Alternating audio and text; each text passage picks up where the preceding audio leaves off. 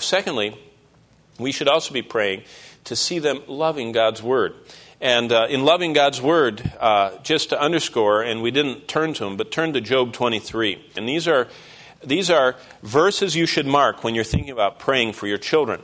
We are praying for our children that we would see them loving God's Word. How do you pray for that? Job 23 is a place to begin. Say, I pray, O Lord, verse 12, that my children, you put their name in there, would treasure the words of your mouth more than their necessary food. That only happens if you already treasure the Word that much.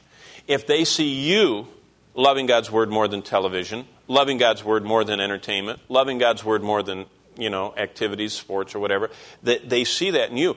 But then you can pray that they will treasure God's Word. You actually asked for that. What does it mean he labored until Christ was formed? Here's Paul, never in Colossae, never being in that assembly, never meeting those people face to face, praying. Look at his prayer in Colossians 1, 9 through 13 or 14. He's praying that they would be filled with the knowledge of God's will. What does that mean? That they would long to get into this book and that they would long to seek to have the mind of Christ and to have the image of Christ impressed deeply on their souls. So, Job 23, verse 12. Now look at Psalm 119. That's the next book, Psalm 119. Here's another verse to pray for them. Psalm 119 and verse 97. And again, it's a great habit to learn to pray the Scriptures. And it says, oh, how I love your law. It's my meditation all the day. That's the statement of the Scripture. How do you pray that? Oh, Lord, help, Susie or Billy or Johnny or Sally. Help them to love your law, your Word. Now that's a prayer. That is an intercessory prayer. I'm going before God on their behalf and saying, give them a hunger for your Word. I pray that I would see them loving your Word, O God. That they would, as it continues in verse 97, that they would meditate on it all day long. And you know what? When you pray this, the Lord will bring into your life times of encouragement when you find out about that. For example, this week, we had 5 of our children deployed out, away from us and deployed. 2 of them, of course, are coming back tomorrow, and the other 3 were at camp where I was speaking. But 2 of them were on the other side, and I didn't even know what was going on, where they were. They were with a couple hundred other kids.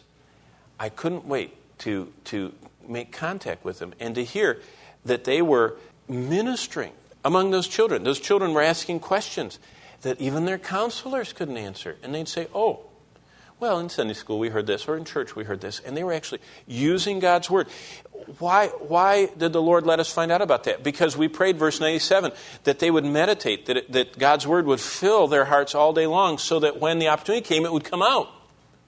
Whatever you think about all the time comes out.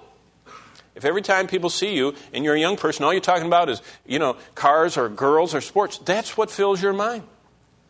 But if the Word of God comes out, that's what's filling your mind. And you say, but all I hear is sports and cars and, from my kids. Well, are you praying to see them loving God's Word? Are you praying, Job 23:12, that they would treasure the Word of God more than their necessary food? And are you doing it yourself? And are you also praying that they would love God's law and meditate on it all day long?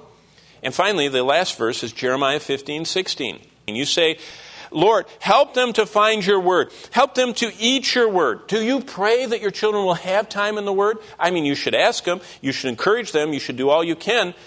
But do you pray? Not just mechanics, not just charts, not just buy them a Bible, not just give them a checkoff thing, but do you pray that they would find God's Word and eat them, verse 16 says, and that not only just get more knowledge to win the Bible trivia game, but look at verse 16, it continues, that your Word would become the joy and rejoicing of their hearts. And you say, Lord, I pray that my child, and you put in their name, you actually pray this.